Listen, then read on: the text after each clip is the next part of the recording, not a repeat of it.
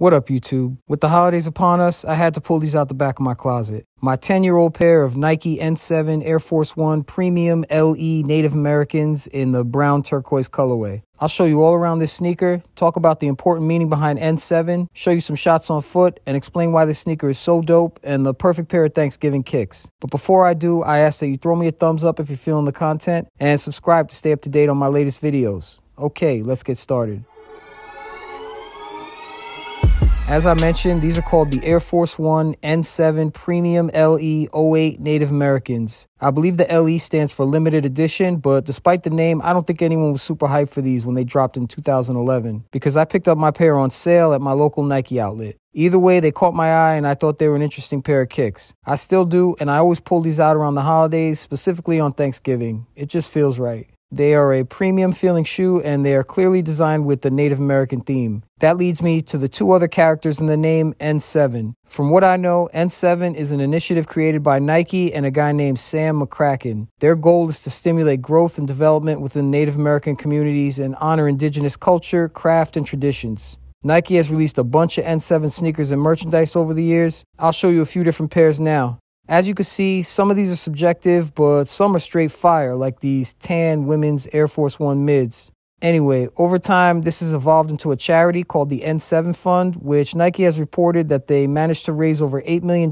in grants for more than 270 Native American communities and organizations. That's pretty cool, and I'm happy I was able to support that movement. Now let's take a look around the sneaker. Starting with the uppers, they are mostly made of premium brown leather and partially painted suede. This leather feels vintage. It's shiny, soft, and distressed in certain areas. It almost feels like they cut these directly from an old leather bomber jacket. As you look around, you'll notice a lot of arrows and triangle patterns all around this shoe. After a little research, it makes sense to me. From what I learned, arrows in Native American culture represent protection, and triangles symbolize a teepee or a home of the family. I like that. These have black wax laces with turquoise aglets. They also came with a second pair of white laces with the same color aglets, but it's been over 10 years since I bought these and I have no idea where those went. Working your way down the laces, you have a brown leather lace lock with what I believe is N7 embroidered in a circle. To me, it looks more like a D7 or M7, but it's kind of hard to tell. Moving further down, you will see brown leather debris with 5 different colored triangles embroidered into them. I could be wrong, but I believe each color has a meaning. From what I read, the blue color stands for wisdom and confidence, the yellow stands for intellect and determination, the red stands for faith, beauty, and happiness, or blood, violence, and energy, depending on who you ask. The black triangle stands for strength and victory, and the white stands for sharing, purity, and light. Not only do I respect the symbolism, but from an aesthetic perspective, I also like the way it looks. And these colors pop really nice off that brown.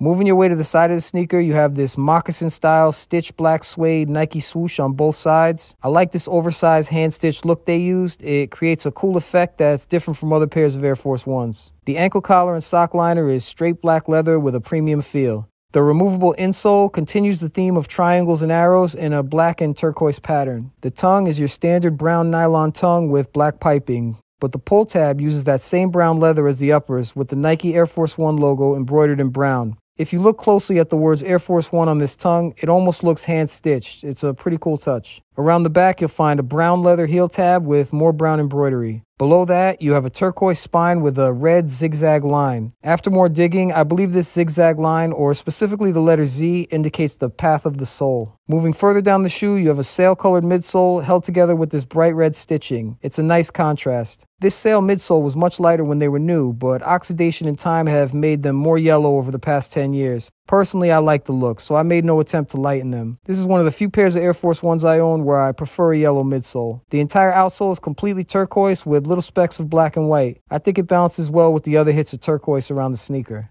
One of my favorite things about this pair is the matching bracelet they came with. Check it out. It's a drawstring style bracelet that's basically a larger version of the Dubrays, containing the same 5 embroidered triangles. I'm not usually a bracelet person, but this is a fly touch, and in my opinion, it adds a little extra flavor to the fit. Also, if you're creative, you could probably find a way to attach this bracelet to the shoe or laces for a unique look. I like this sneaker, and I have a lot of respect for the indigenous people of this country. I've always admired their culture, strength, and perspective on life. Unfortunately, they don't get nearly enough credit for what they have sacrificed, contributed, and continue to contribute to the U.S. and our culture. I hope Nike continues to work with our Native American communities and continues to bring their unique flavor to mainstream fashion. In conclusion, these are one of my favorite pairs of kicks, and I always look forward to pulling these out around the holidays. As I showed you, Nike N7 has a bunch of different kicks, but if you're looking for this specific pair, I see a few selling on GOAT and eBay right now for around $300. Relatively speaking, it is a lot of money, but if you want a chill pair of very underrated kicks that are interesting, tell a cool story, and support our Native American brothers and sisters, these are a solid pickup. I'll put a link below for more info on the Nike N7 Fund if you want to learn more. And I'll also add a link containing 6 worthy Native American and Indigenous charities you could support and donate to. That's my video on the Air Force One Native Americans. I hope you enjoyed it.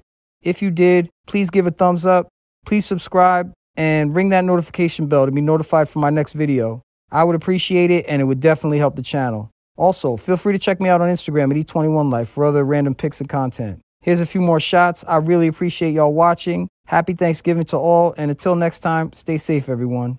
Peace.